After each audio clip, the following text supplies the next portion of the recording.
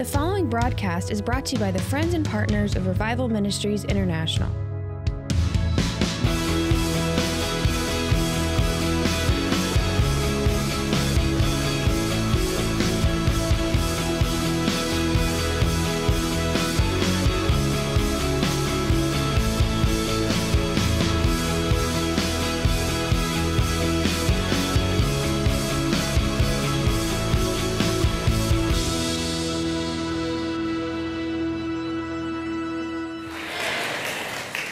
Lift your hands and just let's pray. Father, let every ear be anointed to hear your word today, and let every heart be receptive to receive all that heaven has, we pray. In Jesus' name, and everyone said, Amen. You may be seated.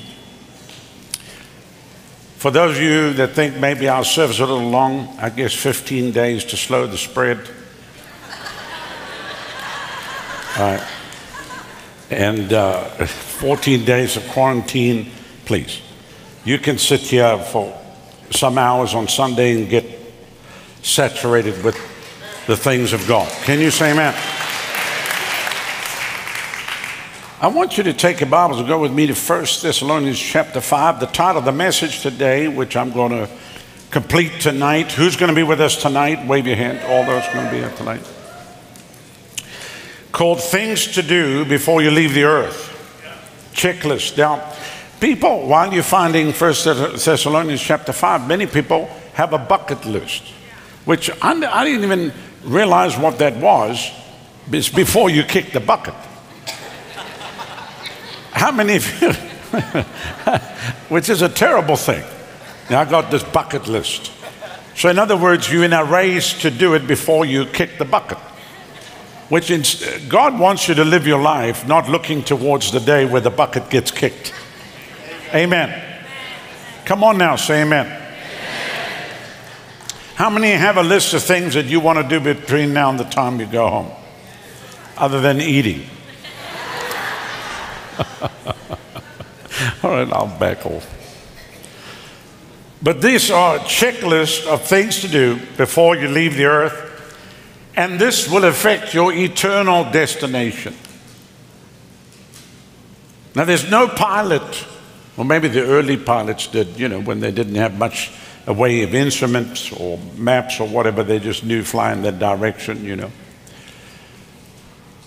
I've heard some crazy stories about flying where one old boy from Canada flew all the way down to Texas and he just picked a map. He had a map and he flew above the highway. He flew the whole way down, That's probably the long way to fly. Are you with me? But when you get on a plane, there's a checklist. You go around, you check everything. Everybody should be able to. The same with your car. You should actually check your vehicle before you take off down the road to make sure you didn't leave your latte on the roof or your phone on the hood. Okay. How much more in your natural life that you should have a list of things that you need to check to make sure, first of all, that you get to your destination. We were going up, I can't remember where, but we were going up to 75, and we had to take another, there was a detour. My wife said, now she's going to sleep. And she said, now watch, be careful, there's a detour. And you're going to have to get back onto the 75. Well, I took the detour, and when she woke up, we were 2.5 hours in the middle of Tennessee somewhere. There was no highways, there was nothing. She said, where in the world are you? I said, well, I took the detour. She said, yeah, but the detour is supposed to take you back to the 75. I said, well, I didn't know where I was, so I didn't wake her up. She was sleeping, always let her sleep. And it took us 2.5 hours to get back to the 75. So you need to have it all. Most men don't do that. That's why Moses wandered for 40 years in the wilderness, because he never stopped to ask directions, His wife kept saying, please ask directions. I know where I'm going. Trust me, I know where I'm going. How many ladies know what I'm talking about? The husband, he knows where he's going. It's like when the tank is getting down on fuel. She says, we're going to have to fill up. We got enough. Trust me, we got enough. Put. All right. I'm trying to help some of the ladies here, but they don't seem that interested in being helped today. All right, we're going to go through this checklist. 1 Thessalonians chapter 1. But of the times and seasons, brethren, you have no need that I write to you, for yourselves know perfectly that the day of the Lord so cometh as a thief in the night. In other words, suddenly. But when they shall say peace and safety, then shall come sudden destruction, as travail upon a woman with child, and they'll not escape. Well, how many of you saw the big peace accord signed between Israel and the UAE? Listen, all of this is happening in fulfillment of what the Word of God declares, but let me tell you, it's not going to turn out the way they think. When they cry peace and safety, there will come sudden destruction. So somebody said, well, Pastor, does it make you nervous? No, I get excited because I know that the coming of the Lord is very, very, very, very, very, very close.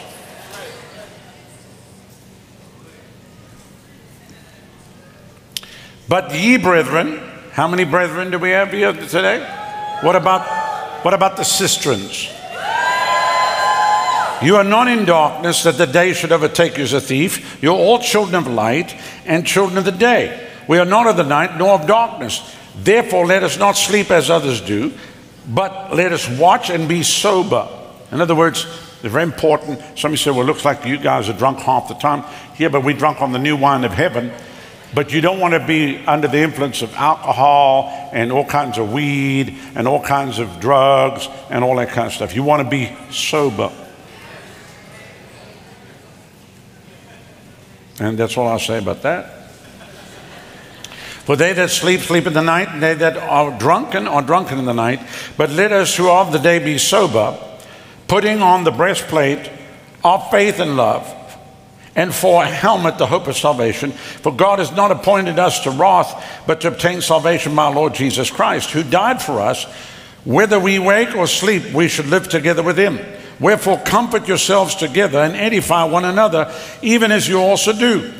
Which you can only do when you're meeting together. You can't do when you're socially distancing in another place. Hello. Hello. When your major companion has become Siri.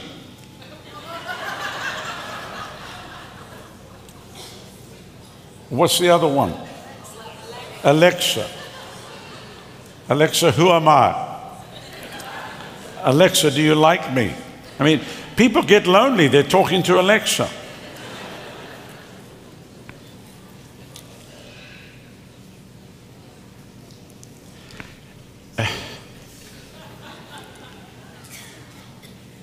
And we beseech you, brethren, to know them who labor among you. How can you know them that labor among you if you're socially distant? And are over you in the Lord and admonish you. That means your spiritual leadership, those that God has put in the house. And to esteem them very highly in love for their work's sake, and be at peace among yourselves. Everybody say, be at peace among myself and myselves. Amen. All right. Now, flip back to chapter 4, if you would please. Chapter 4. And I want to read verse 13. But I would not have any of you to be ignorant, brethren, concerning them which are asleep, people that are dead in Christ, that you sorrow not, even as others which have no hope. For if we believe that Jesus died and rose again, even so them also which sleep in Jesus will God bring with him. So in other words, loved ones that have died in Christ, you'll see them again. For this we say unto you by the word of the Lord, that we which are alive and remain unto the coming of the Lord shall not prevent them which are asleep. For the Lord himself shall descend from heaven with a shout, with the voice of an archangel, with the trump of God, and the dead in Christ shall rise first. Then we which are alive and remain shall be caught up together with them in the clouds to meet the Lord in the air, and so shall we ever be with the Lord. Wherefore comfort one another with these words. How many are comforted knowing that the day is coming when the trump of God's going to sound And we're going to rise to meet the Lord in the air. Can you say amen? There's going to be a meeting in the air, and the sweet, sweet by and by. Amen. And it could be any time. You have no clue when it's going to happen. It could be the well, not maybe August, but maybe September. Because I already prophesied it's going to be great harvest in August, so it must be September then. I mean, when you think about it, somebody said, Pastor, we can't be that close. We are so close. We're so close to the coming of the Lord. Now, when we first started this church back in December of 1996, back in the last century, the Lord said to me, I want you to have a place to prepare my people for eternity. Those were the instructions that God gave me for this church, which I have traveled the world, 85 countries, over 40 years in the ministry, and I never heard another pastor talk along those lines. I never heard a pastor, why did you start the church? Well, the Lord told us to have a place to prepare people for eternity. That's what he said to me. So I take this probably a little differently to what other people do, because I realize the gravity of the situation here. That now what we started December of 96, here we are in August of 2020. We've had over 4,000 people graduate from the River Bible Institute, and people around the world now, you know, many people that have come through here. So I don't take this lightly. I'm responsible for people's eternal destination. Amen. That means I have to preach the whole counsel of God. I have to preach everything. I can't just preach what people want to hear. I have to preach everything to get people ready.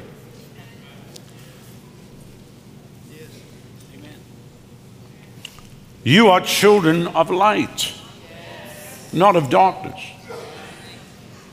If you slipped in here today and you come from the children of darkness, we can flick that switch today. Everything's going to change. Now, I want you to take a pen and paper, and if you can write this down, it will help you. These are things that you can put on your checklist, which you probably need to check them on a regular basis. Amen. What's the first thing he tells us that we should not do? We must not sleep. Everybody say, I must not sleep. Somebody said, oh, that's just great. I already have a problem sleeping. And Pastor's telling me that I can't sleep. He's not talking about natural sleep.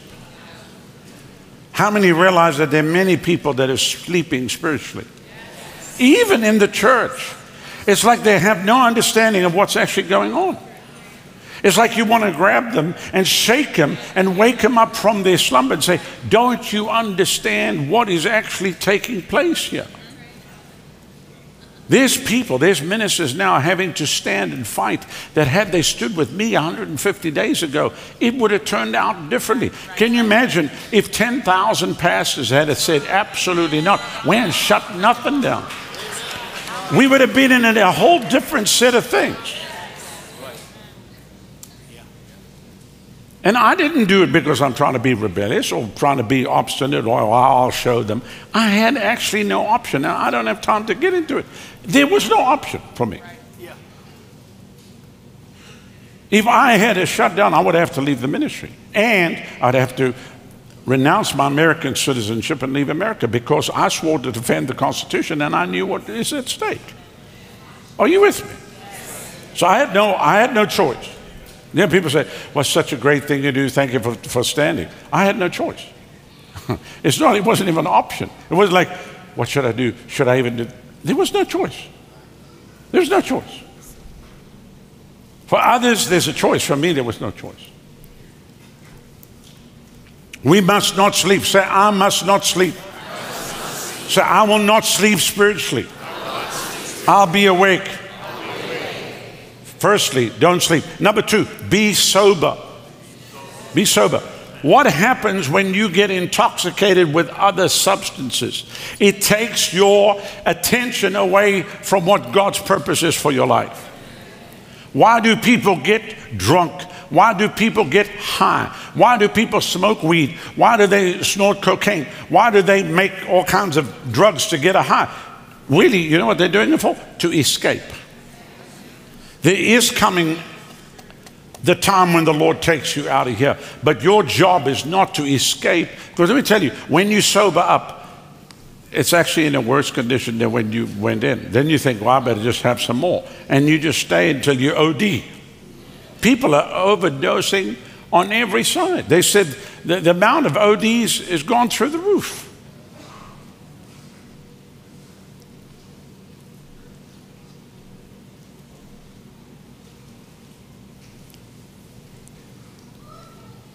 It's gone very quiet here now.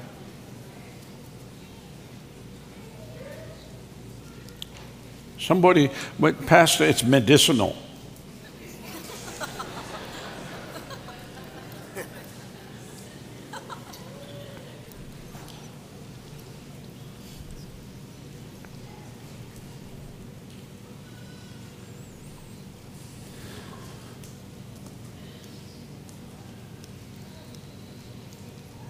It's a fact that people that smoke weed live in total fear. They always think somebody's coming after them. And everything they do is they fish on the left.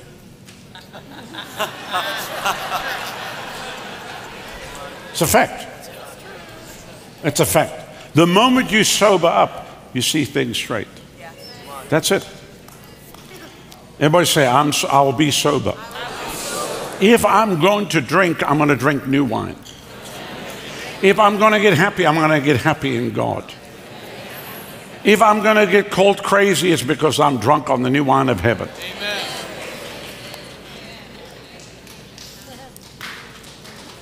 Then he says, put on the breastplate of faith and love.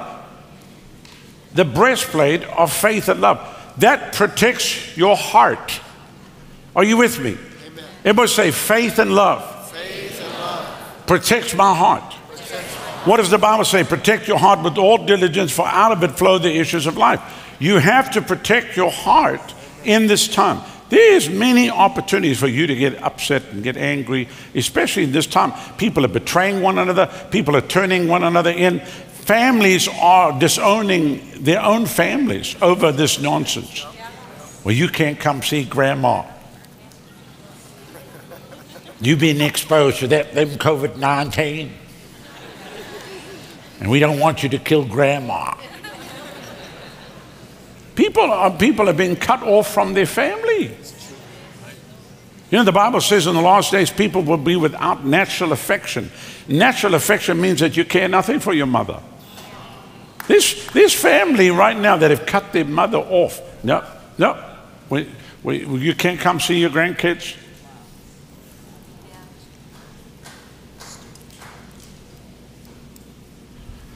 So who's had every opportunity to get offended here in the last 5 months? Huh? Wave your hand. Get offended. Not here because of me or because of other things. You've just, oh yeah, I'll tell you what. But you've had, let's rephrase that. You've had opportunity to get offended over something that has happened. You have to forgive immediately. You've got to forgive. And I'm going to get into that. Protect your heart. Everybody say, I will protect my heart. And I will wear the breastplate of faith and love. See, love, perfect love casts out all fear. So what are we dealing with on the planet right now? Everybody's afraid they're going to die. That's why they're all afraid. Where's your mask? Put your mask on right now. Don't breathe on me, even though I'm breathing on you. While I'm screaming at you. People are afraid they're going to die because they don't know where they're going to go. Yeah, that's true. That's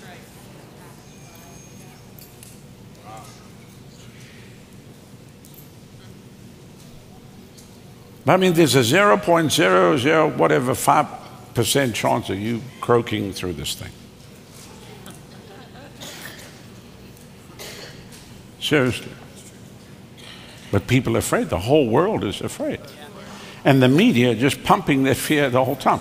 But everybody say this after me. Perfect love, casts out all fear.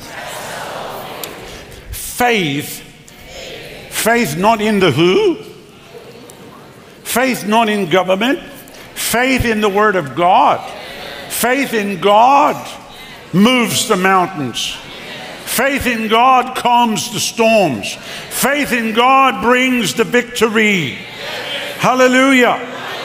Standing on His Word, trusting Him, knowing that He will never leave you nor forsake you. He's on your side. He's for you. He's not sitting there planning your demise. God didn't wake up with them in a bad mood. Let's see what I can do. I'm going to kill him. I'm going to kill him today. I'm going to kill them all. I'll show them who's God.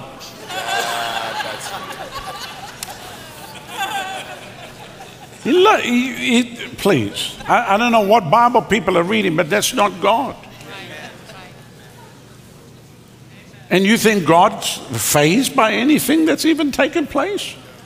Like He didn't know what was going on? We know the Bible tells us that there'll be pestilence, there'll be plagues, there'll be wars, there'll be rumors of wars and all that. But the end is not yet.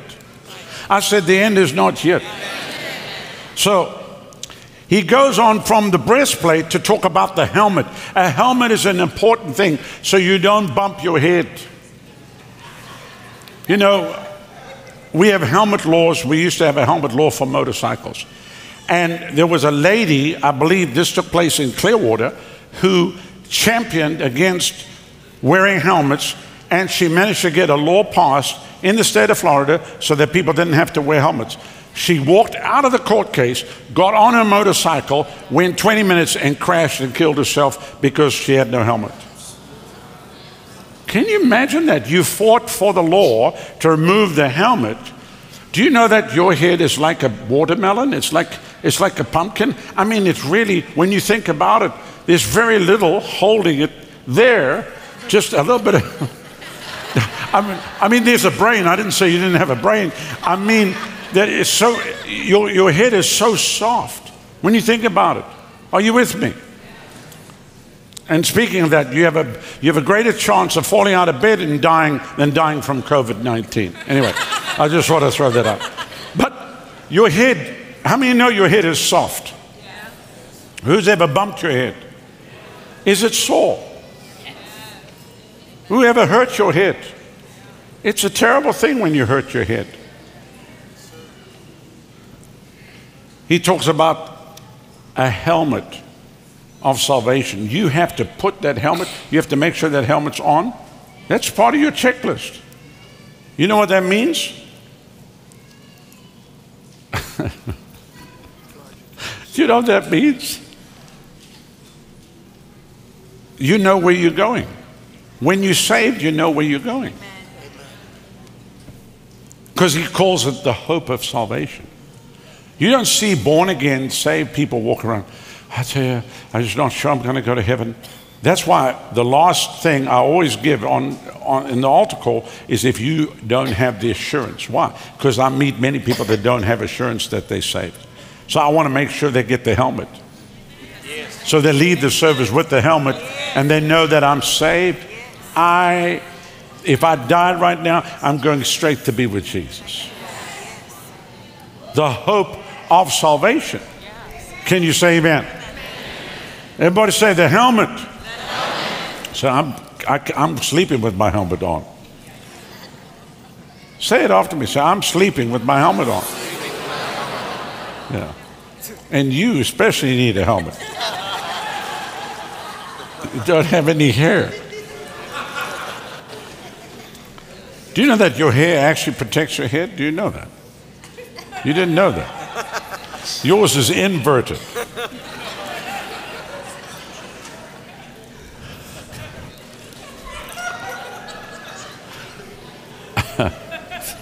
All right. The next thing on the checklist, not appointed to wrath. Now the Bible says be angry but don't sin. So for a person that doesn't get angry about anything, there must be something wrong with you. Are you with me? Anger is actually not all bad. That's why he says be angry and don't sin. You have to get angry at the devil. You have to get angry at sin. You have to get angry at that which is coming to attack your family. If you had no anger in you, you sit there and a wolf will come right in and eat your child in front of you, and you just sit there. Oh yeah, well, win a few, lose a few. I mean, it's anger that spurs you to immediately spring up and do something about it. Are you with me? But the Bible's very plain about it. Be angry and sin not. You know, God gets angry. So if anger was sin, then God would be sinning. But he doesn't sin. But there's a godly anger. So we are not appointed to wrath.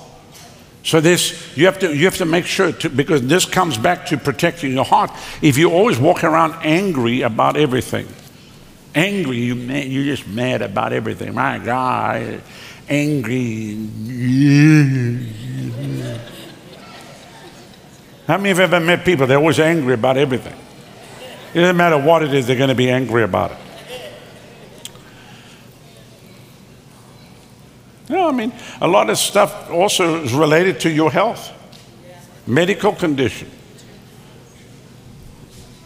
And I don't have time to get into that, otherwise people think I'm a doctor, but I'm, not that kind of a doctor. But if certain parts of your body are not working properly, people's anger, they flares up, and they don't know why. I don't know why I'm so angry.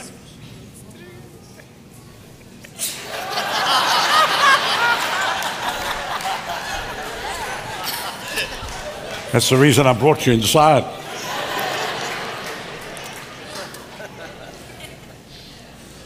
But we've got to keep our heart pure. And, I mentioned this about getting offended. You're going to have to walk in love. You're going to have to walk in forgiveness. And you can get angry, but don't sin. Don't sin. You're sinning when you remember every detail. Hello. There are things that people have done over the years in the ministry. And I promise you, I don't remember any of this stuff. People come to the church over how many years now? 23 and a half years. Okay, 23 and a half years of the church, and they cause trouble, and then they leave. 10 years later, they show back up there, and I go, hi, how you doing? Good to see you. I don't remember anything. People come, Pastor, you remember what they did? I don't remember anything. Because I don't walk around with a little book listing everybody's problem. I can't minister carrying a book, remembering every detail of every person. And I'm not going to do it. When I get up here, I minister totally free, without anything, no strings attached. I hear from the Lord and say exactly what the Lord says. Somebody said, well, it hit me right between the eyes. Well, that's not my problem, that's yours. And if the cat's fur is getting rubbed the wrong way, let the cat turn around. But I'm not coming out, well, I'll tell you, I'm going to go out there and I'm going to address that, and I'll address that. I'll show them what. That's not how you minister. But genuinely before the Lord, and I say this many times because people have showed up and I can't remember what they did. I don't have no clue what they did. They have to remind me, and then when I get reminded, I go, really? They did that? Seriously? No, they would never do that. No, Pastor, they did. All right, well, hey, everybody can grow. Now,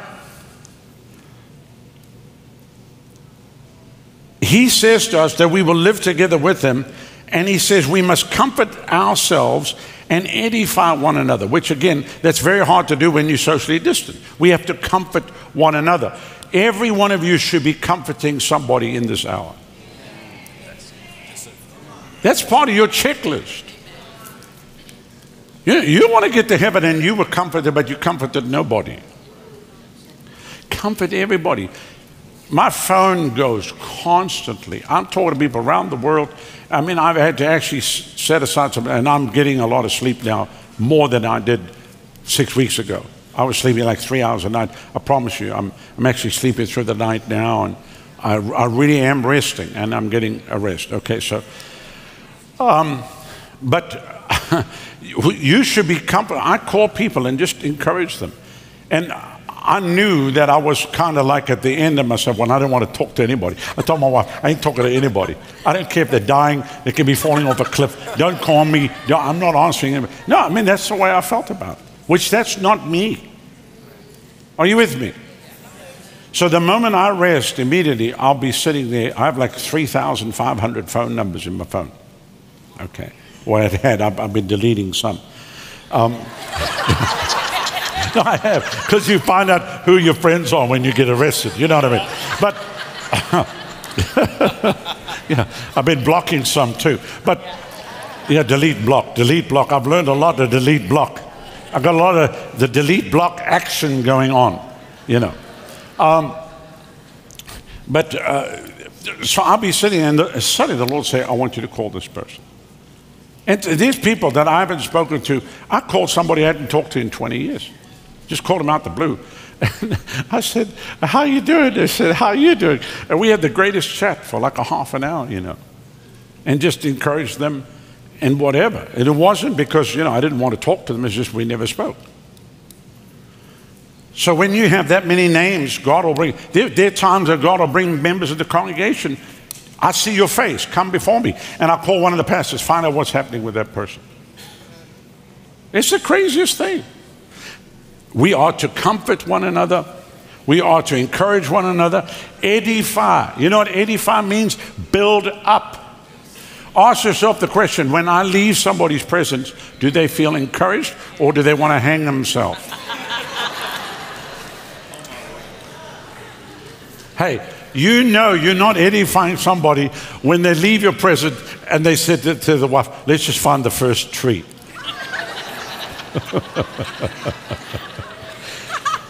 You know you've edified people when they leave your presence and they feel, "I can do this. I can run through a troop. I can leap over a wall." Are you with me?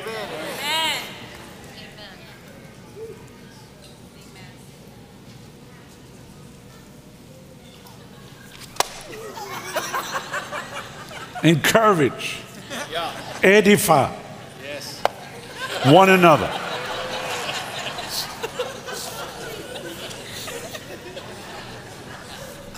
It's important. I said it's important. And in order for that to happen, you have to encourage yourself. You have to encourage yourself. You have to edify yourself. Amen. Sometimes you have to speak to yourself. When you brush your teeth, look at yourself in the mirror and take authority, and you speak to yourself about the day, about how it's going to go. Amen.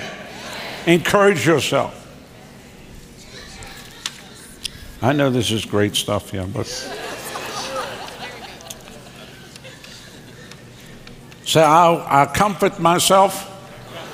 I comfort my wife, my husband, my children. I'm single, Pastor. I have no one to comfort yourself.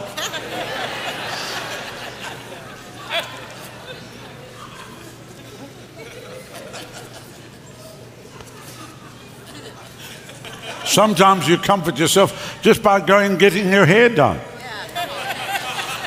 Huh? Or your nails done. All the ladies said amen. Then the next thing on your checklist, he said, know them that labor among you. You know, that's why we built the home groups across the city, so that we could help take care of the people. I think the most frustrating thing for me has been the ones that never got into home groups or didn't even associate with the home group, and we've even lost contact with them during the course of this thing. And they're just aloof. Do you know that they said, I don't know what the statistic, maybe you have the latest statistic, but they said that there's a high percentage of churches that have never been back to the church. And even when they open up, they are not even planning to go back to the church. 40-something%. It could be higher, it could be 50%. I don't believe that's here at the river. I mean, I believe that there are some that aren't able to come back basically because of retirement homes, senior assisted living homes, and then some of the areas of the city that's still closed off to us. But for the numbers, you know, looking at everything, and we're going to try to call every member of the church here in the next couple of weeks just to check up on them once again. Because we feel responsible as pastors to make sure that the flock is doing well. Are you with me? But he said, know them that labor among you and that are over you in the Lord, and admonish you. And I'm going to say this, you know, I don't do this often or say this often. I'm going to say, please pray for us. I mean, pray for me, pray for my wife, pray for our pastors. I mean, seriously, like seriously pray. If you can do that every day, just lift us up in prayer that we make the right decision. Are you with me? He goes on to say here, and esteem them highly in love for their work's sake, not for worship, because we worship the King. Are you with me? But you have to recognize where God's placed you, which family the Lord's placed you in. It's like when I walked into the house, I always knew Dad's home. You always knew. And trust me, Mom, she could, I mean, remember, she's a little short lady. Probably not much taller, maybe the same size as you, my mother. But that left hand would come moving faster than a speeding bullet. And there's a comfort in that. There's a comfort in that. Maybe you've had a bad house or home experience and you live with abuse or whatever. But I promise you, in God's family, those things should not be, and there should not be any abuse in the kingdom of God. We are not here to control any person. We're not here to manipulate any person. We're here to feed the flock. We're here to put the word of God on the inside of you. We're here to help you grow. And we're here to help you accomplish heaven's purpose and plan for your life. Not to hold you back, not to tell you, no, you're not ready. If you feel ready, you can do whatever God has called you to do, and you can launch. We are not going to hold you back. Even if I felt you weren't ready, I'm still going to let you go. Someone said, yeah, but Pastor, if I wasn't ready, you come back.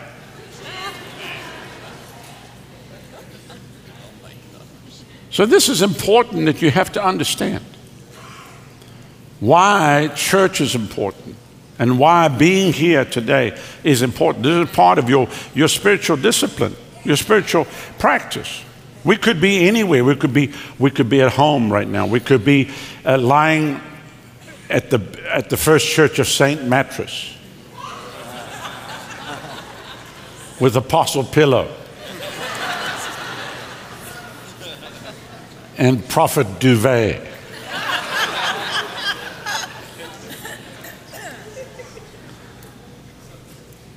And I'm no doubt there are people right now still sitting in their bed watching live from Thona to Sassa. There's no doubt there's people in bed watching with one eye from Mango. Just because they couldn't get themselves out of bed and they couldn't shower and put some clothes on and come to church. It's not even that they're afraid of COVID, because you should see where they go on Saturday. And you should see what they do on Friday. And they were just at the beach on Thursday. Oh, yeah. You think I don't see Instagram? Yeah.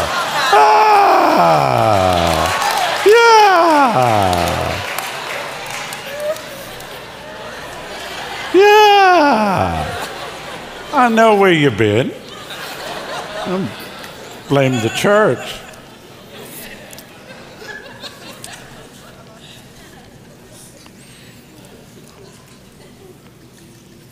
Now, are you still writing? Now, this might not sound like something that you want to do, but this is what he instructs us to do. He says to warn the unruly.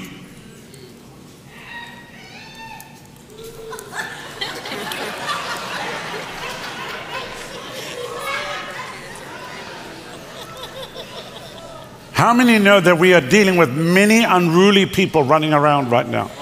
You have to warn them. This is not the time for looting, pillaging, burning, thieving, thumping. Hello.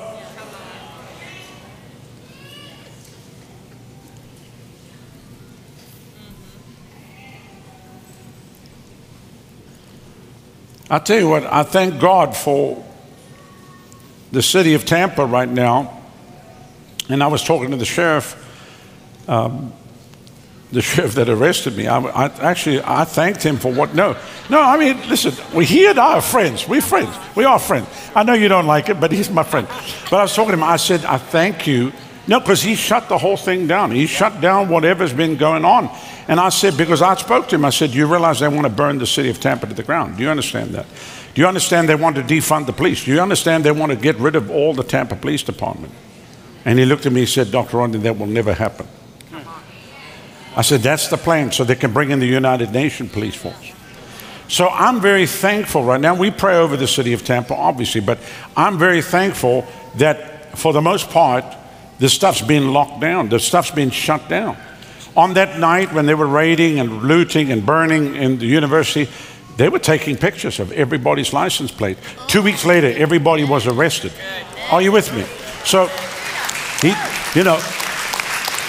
obviously they took him by surprise. But he said, we weren't sleeping. We took pictures of everybody's license plate.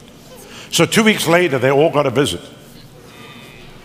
And anyway, the ones that stole the computers and the iPhones, the moment they logged in, Apple notified the police, said, oh, we found the missing stolen good.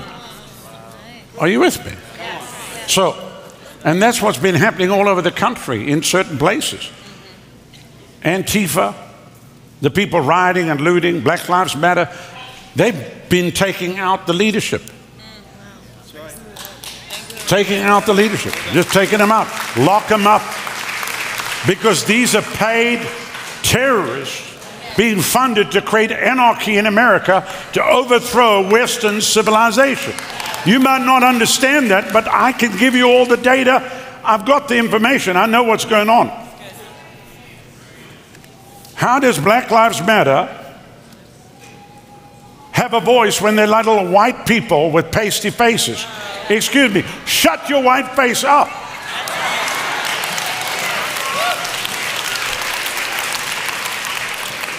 Because they paid perpetrators. You know, it's like that whole thing. You know you're a redneck if. You know you're a terrorist if. You're fighting for a cause that you have nothing to do with. You're a paid terrorist. All right, moving right along. And then people say, well, then you must be a racist. No, those are the racists. And let me tell you, those are the racists. You can't just go into a neighborhood and tell people, you need to get out of your house, I'm taking over your house. That's not the way the thing works. It doesn't work that way. If there's anybody you need to do that, go to the government and throw them out of office. But you can't go to the people. It's not the people, it's the stinking, corrupt government. So put your big boy pants on and go do that in Congress and throw those lying politicians out of office. And then maybe you're going to get something. You start messing with American people and you're going to meet Mr. AR-15. I'll just tell you right now. You'll meet Mr. Smith and his wife Wesson. No, this is not a game. You cannot allow anarchy and terror where people just come and do whatever they want to do. You have to warn the unruly. Yes. Amen. That's right. Some of these people need a belting.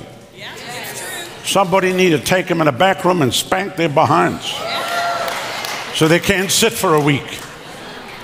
Amen. Everybody say, warn the unruly. Somebody said, boy, I better behave myself here at the River Church.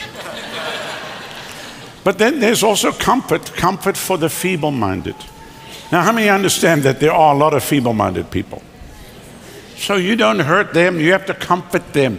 Everybody say this on me, comfort the feeble-minded. There's just going to be people that are feeble-minded. They don't have strong minds. They're easily swayed. And God's going to put some of those people in your life, not to terrorize you. Even though sometimes you go, why me, Lord? Why? Is there something I did wrong?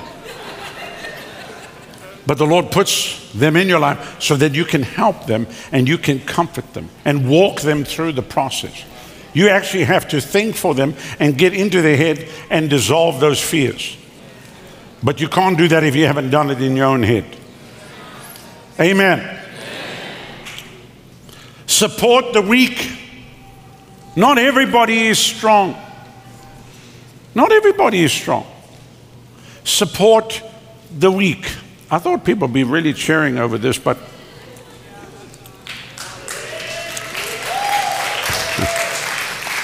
we've got to help people. The job of the church, the body of Christ, not the building. The job of the church is to help people. We're to help people.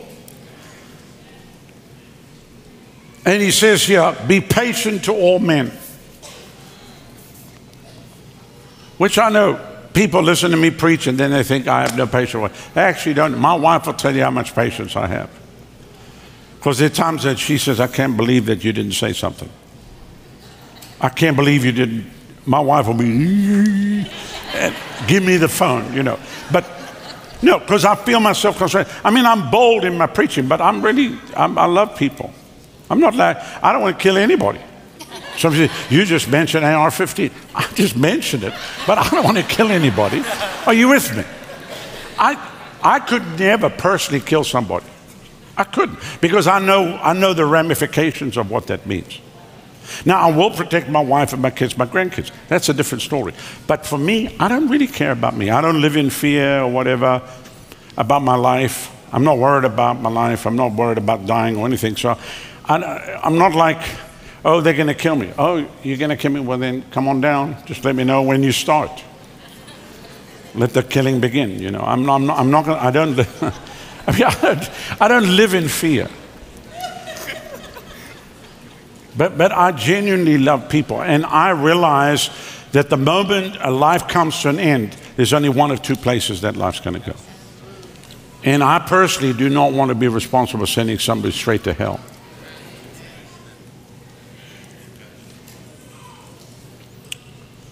So it's not a light thing. So we to help the weak. When you finish your race, you have to ask, how many weak people did I help? How many feeble-minded people did I comfort? And did I warn the unruly? And sometimes that might start with your own children. All right, don't forget tonight. No.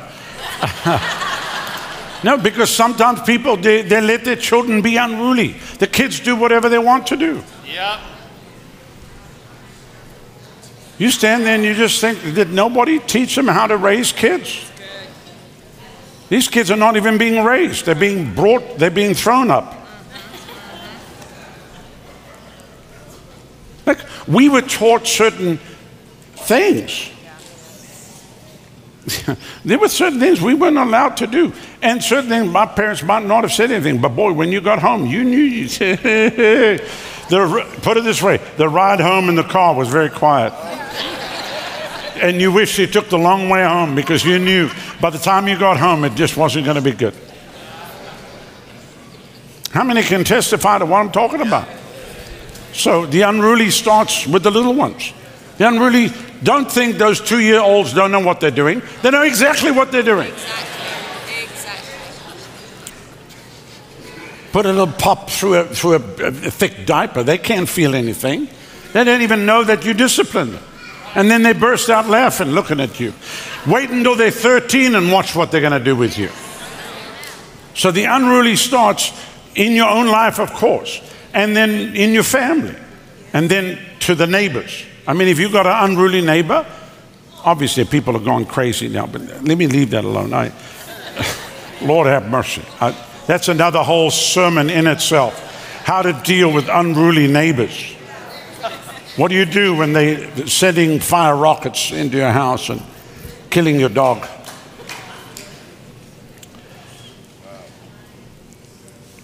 All right, let me wrap this up here quickly, and then we'll carry on. We'll carry on tonight. Don't repay evil for evil. Like they did something to your brother. I'll tell you what, you watch, I'm going to be a bulldozer. I'm going to go down there and I'm going to flatten their house. I'm going to take a bulldozer, I'm going to level their place. Because that's what anger will do. And then you lose your mind. Look what happened in Carolina with this. They were neighbors. And the little boy rode his bike, 5 years old, on the grass. And the neighbor walked out and blew him away in front of his two sisters. Yeah. So a little white kid, African-American neighbor, and they apparently that they had eaten a meal the day before or two before. They'd shared a meal together. And they asked the man, why did you kill the 5-year-old? Because he rode on my lawn.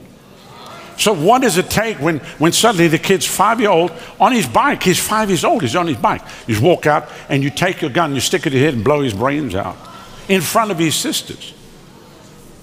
And that's the stuff that's going on. So don't repay evil for evil. Well, it's just terrible road on my grass. It's only your grass. It's just your lawn. Hello. Who's ever been a victim of road rage? Somebody tried to swerve you off the road. You have to watch yourself. Because there's a switch that goes off in your head and you charge them down. I'm taking them out, you know. That's why I don't want to even go there. I mean, I'll back right off and just move to the side and just let them go on. Because, you know, you don't want to end up in that place where you're out of control.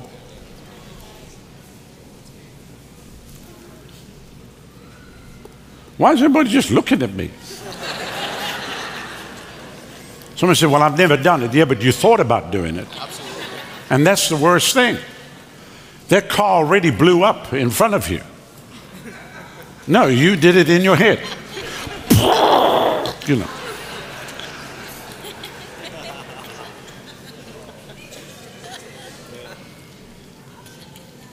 It's getting very quiet here now.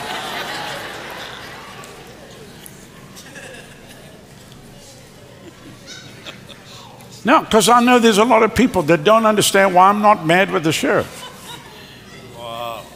I know there's a lot of people. You angry because I got arrested, but I'm not angry because I got arrested.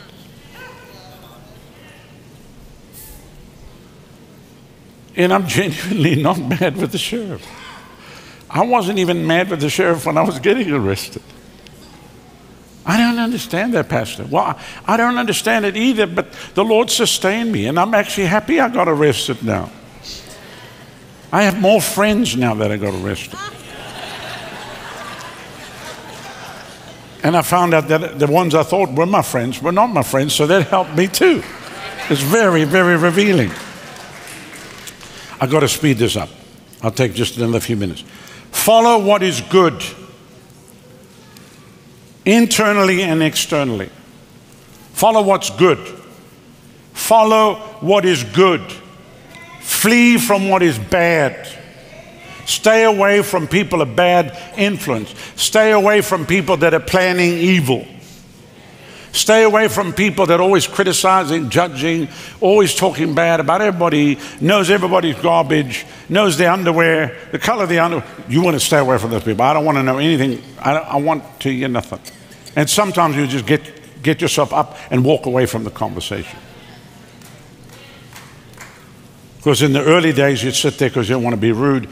And the older I get, which I'm still young, but the older I get, I realize I ain't doing that. I'm believing God for too much. I'm believing God to see too many breaks. I don't want to hear about it. Well, let me tell you about it. I don't want to hear anything about it. Please don't tell me anything. And even if you tell me, I'm going to forget about it. Because I don't want to have that in my head. Amen. Follow what is good. Everybody say, I'm following what is good. Then he says, rejoice evermore. Rejoice. Rejoice. Rejoice. Rejoice. You see joy? Joy is there. Rejoice. Rejoice. Rejoice. Rejoice. Rejoice. Rejoice. Evermore. Pray without ceasing.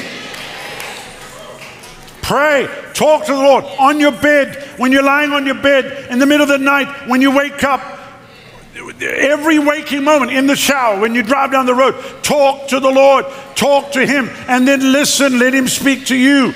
Pray without ceasing. Amen.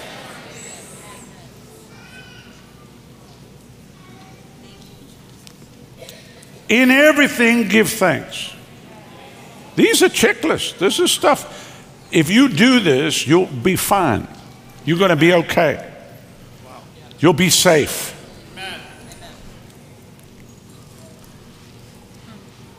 You'll be covered. In everything, give thanks. Not for everything.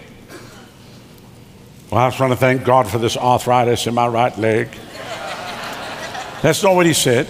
In everything. In everything, give thanks. Not for everything. Not everything comes from God. Are you with me? Quench not the Spirit. In other words, when the Holy Spirit's speaking to you, do it. Do what He tells you to do. Do not quench Him. Despise not prophesying, which I did a 2-part series on being led by the Spirit, which I probably should have done for 12 weeks. But the bottom line is, we're not led by prophecy. Prophecy confirms what we already know, but we don't despise prophecy. Amen. Thank God for the prophetic word of the Lord that confirms to us what God is saying to us. And then He says, prove all things, hold fast to what is good. Everything should be tested in your own life. Because it works for me doesn't mean to say it's going to work for you. You have to take it and test it for yourself. Are you with me? So it becomes something that's real to you. Well, I tell you, I believe this because Pastor Rodney. No. I have to believe this because I believe it, not because somebody else believes it. It might be a word that came to him, but then it's a word that came to you. Are you with me? Hold fast to what is good. Abstain from all appearance of evil. In other words, if you're married, don't be sit in a car with another woman that's not your wife, or find yourself in a situation where you're with somebody that's not your wife. Be very careful. Abstain, even though there may be nothing going on. Abstain from all appearance of evil. Protect yourself. Can you say amen? Amen.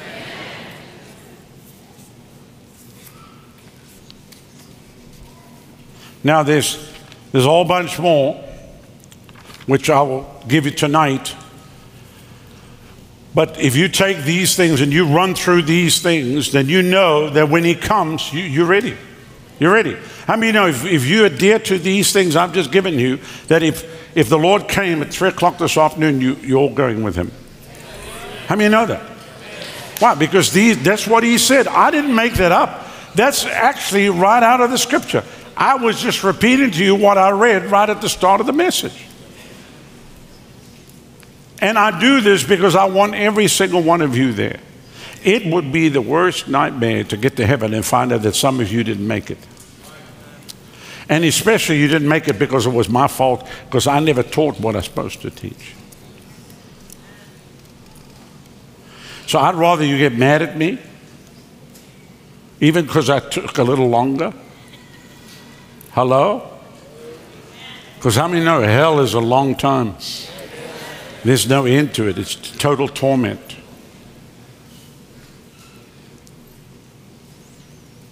Total torment.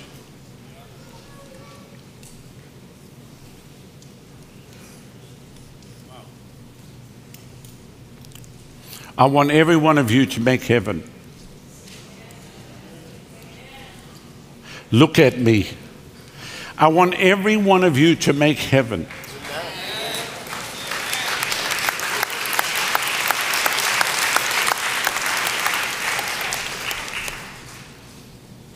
Listen to me.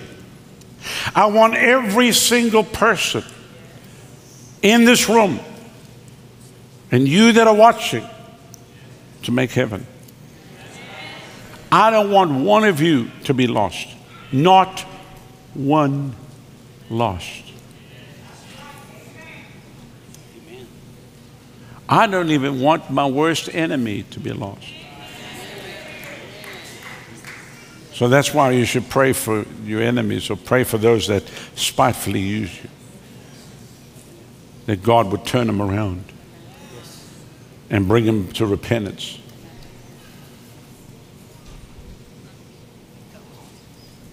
You know, let me close with this. Sin is a terrible thing. Because it comes by deception.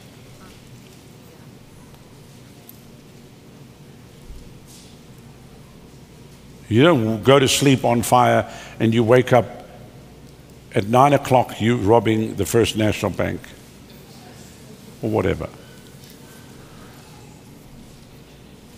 Nothing happens by accident. Everything happens because it came as a thought, and then you begin to meditate upon it. And maybe it took a year or 2 or 3, and then that became a stronghold.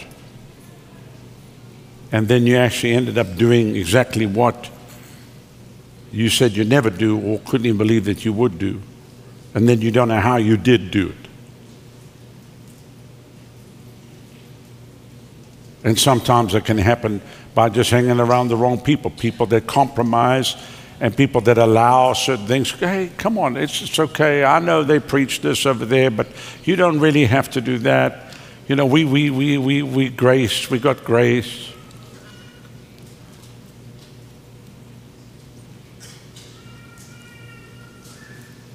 That's why we have strict rules about alcohol here at the school, because I've lost too many good preachers to alcoholism. That's right. Great ministers, total drunkards. What do you mean? And I've had to deal with them on the phone when they're drunk. Somebody said, what do you do when they call you and they're drunk? I read scripture to them. I plead with them. And I've been able to turn a few around. But I can't lose another person to alcohol. Amen. And I sure don't want to lose you to weed. Amen. Amen.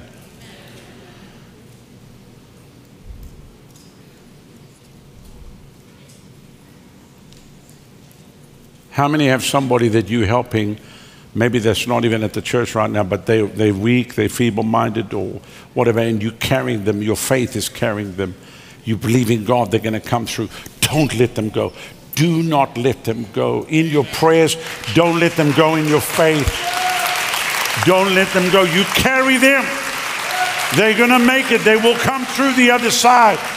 The power of the enemy over their life, broken by the power of the blood of Jesus. They just don't know it yet. Don't give up on your family.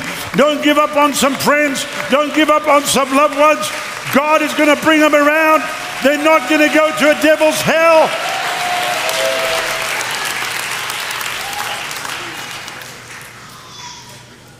Amen. And the Bible says, to him that overcometh. And ultimately, when we get to the other side, every single person would be an overcomer. Every single person. And I know you think that there's preachers that don't have problems, or there's people in the body of Christ that don't have problems. I've been around too long. Everybody's got problems. Are you listening to me? I don't care who the preacher is. If you knew everything beyond the scenes, you'd go, oh my God. Because God uses ordinary people. God uses ordinary people. Should I say it one more time? God uses ordinary people. Say this after me. God uses ordinary people. Just like me. So you should rejoice. I said you should rejoice.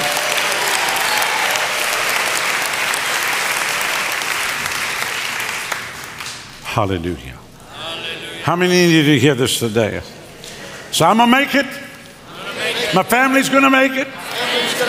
Everybody around me going to make it? In Jesus' name. Amen. Amen. Hallelujah. Hallelujah. So be the example of, let's say you're on a journey. I'll close with this. I am closing, but you're going where Pastor Allen is, that's the road. But you're getting very weak. You're about to fall down. Okay? You can't even make it any further. My job is to come and to pick him up and to help him and to walk him. Okay, sometimes you've got another person on this side. That's how it feels in leadership. You carry them. When you leave the ministry, it's like through the night you're praying for them. Are you with me? To bring them to the finished destination.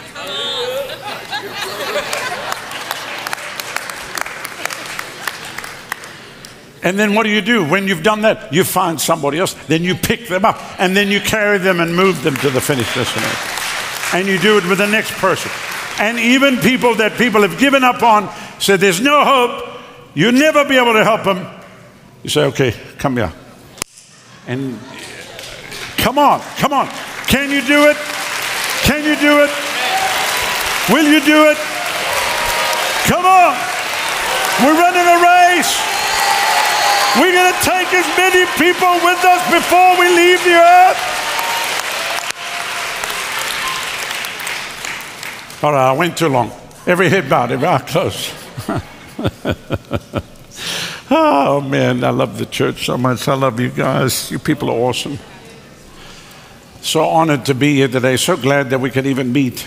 Amen. When our brothers and sisters around the world can't even meet. While heads are bowed and eyes are closed, if you are here in the sanctuary today or watching by way of television, you've never given your life to Jesus. You never said, Jesus, be my Lord and Savior. I want to give you this opportunity today to say, Lord, please come into my heart. You have to personally do that. Nobody can do that for you. No pastor can do that for you. You have to invite Jesus yourself to come and take over your life and have full control. Will you do that today? You might never have another opportunity. Today, your life could be required of you. You could go home, put your head on your pillow, and in the middle of the night, you're gone. Where will you spend eternity? I want you to know there's a heaven to gain and a hell to shun. You don't have to go to devil's hell, because 2,000 years ago on Calvary's cross, the price was paid, the blood was shed. And just like that old song said, there is a fountain filled with blood, drawn from Emmanuel's veins. Sinners plunge beneath that flood, lose all their guilty stains. Today, the power of sin will be broken, the power of guilt, the power of shame. Shame will be broken off of you. You might have come in here one way, but you'll leave another way. Today, he calls you. Will you surrender to him today? Secondly, maybe you've come into place, you gave your life to the Lord, but you grew cold. You've allowed the things of the world to come in. You've lost your first love. You lost that peace, that joy. There was a time when you were radically on fire, but you allowed pride, unforgiveness, bitterness, jealousy, anger, lust, hidden things to come and clog your heart. It didn't happen overnight. It happened over a series of events, over a number of years. But today you say, I'm coming back. I'm going to fall in love with Jesus all over again. Maybe it's not hidden. Maybe it's something that's outward, that the enemy got you in a trap and you fell into it, and other people know about it, and you feel, well, what does it even help? Everybody knows I'm a mess. But let me tell you, God is a God of a second chance and a new beginning. Will you surrender your life afresh to him today, and he will restore to you? Even if you took a journey for a number of years, God will restore the years that the locusts have eaten, the caterpillar, the cankerworm, and the palmer worm. God will accelerate that in the latter part of your life if you'll surrender today. Maybe it's not hidden or outward as we described. Maybe it's a storm that came against your life, a sudden divorce, a bankruptcy, the loss of a loved one, a sudden illness, the betrayal of a close friend, the loss of a job, or COVID-19, or something that came along that took the wind out of your sails, and you don't even know how to get back. The Bible says, Acts 3 and verse 19, repent and be converted, that your sins may be blotted out, that the times of refreshing, of recovering from the effects of the heat, of reviving with fresh air will come from the presence of the Lord. Today, God will revive you, renew you, restore you, refresh you, if you surrender. And then lastly, if you're in this place, you love the Lord, but you're not sure. I talked about it early. I want you to have that helmet on your head today. where you know beyond a shadow of a doubt, I am a child of God. I'm saved. And you'll have that assurance. It'll be there with you. If you fit into any one of these three categories, I want to pray with you and for you. Quickly, right where you are, put your hand up right now. Say, pray for me. I need Jesus. God bless you back there. God bless you back here. God bless you over here. God bless you, lady over here. God bless you, young lady there. God bless you, sir, over there. God bless you, young man here. God bless you, lady over there. Put it up high. God bless you over here. God bless you over there. God bless you on the far side over there. Right at the back over there. Quickly raise it up high so I can see it. I want to pray with you and for you. Today is your day of freedom and liberty. Thank you. Right back over here. Hands under the overhang. You can put your hands down. I want you to look at me, please. Look at me. In this section here, you didn't raise your hand, but you want to be included in the prayer. We're going to pray right now for these invitations. Quickly, put your hand up and say, include me. Anybody else? God bless you, sister. Anybody else? Anyone else? I've seen your hand already, brother. Anybody else under the overhang? Right back over there. This section here, put your hand up quickly. Right back there. I see your hand. This section. Didn't raise your hand. I was 5 years old when I raised my hand and walked the aisle. This section here, you didn't raise your hand but want to be included. I'm going to ask everybody that raised your hand to stand to your feet. Ushers, if you'd help them, please. I want to pray with you and for you. Stand to your feet. Everyone that raised your hand all across the building, I want you to come from where you are. Come stand here. We're going to lead you in a prayer. Come right now. Those of you in your homes, as I pray with them, I want you to pray with me. I want you to invite Jesus to come in your heart. If you mean business with God today, God means business with you. I want you to know how much He loves you. That's why He sent Jesus to die for you on the cross and to shed His blood for you. You can't buy your salvation. You can't even earn it. But you have to humble yourself. You have to humble yourself to receive it. He calls you today.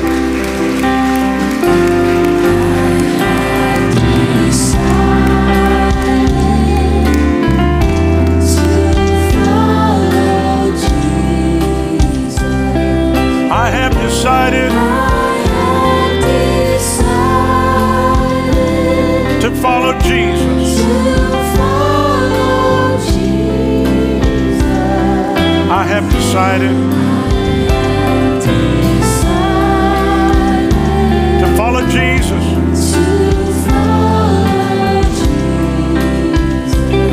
No turning back.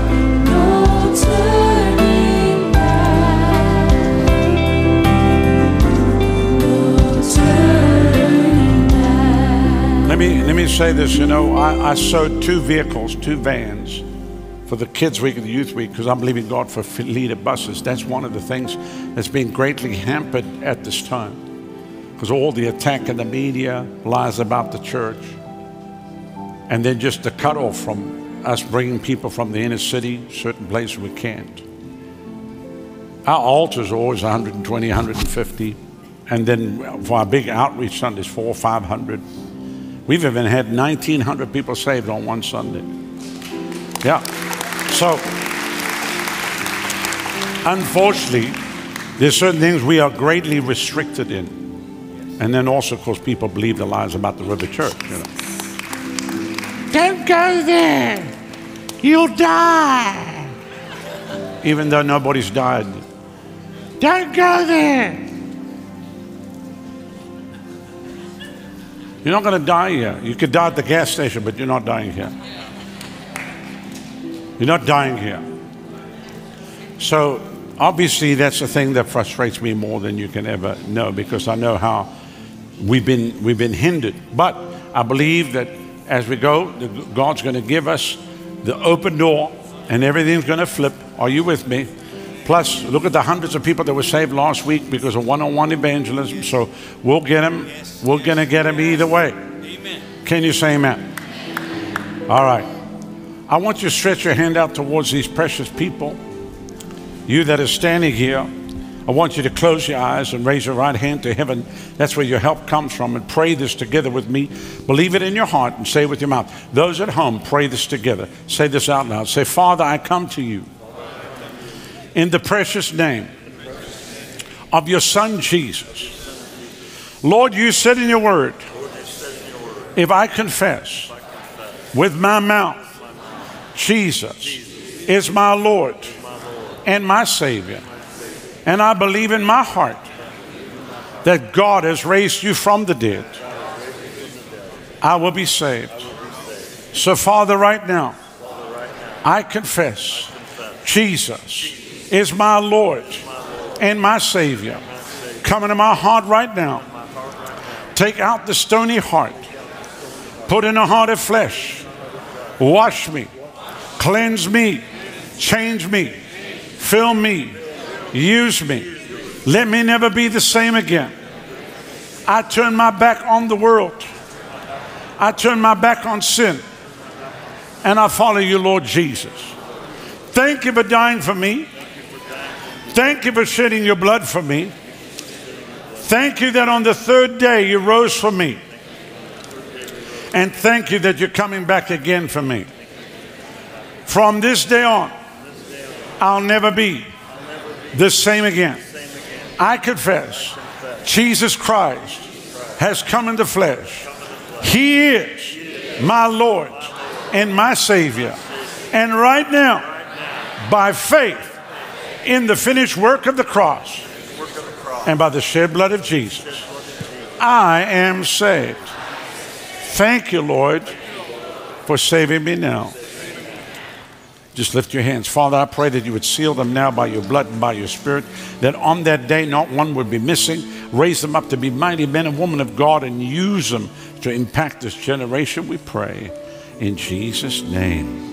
And everyone said, Amen.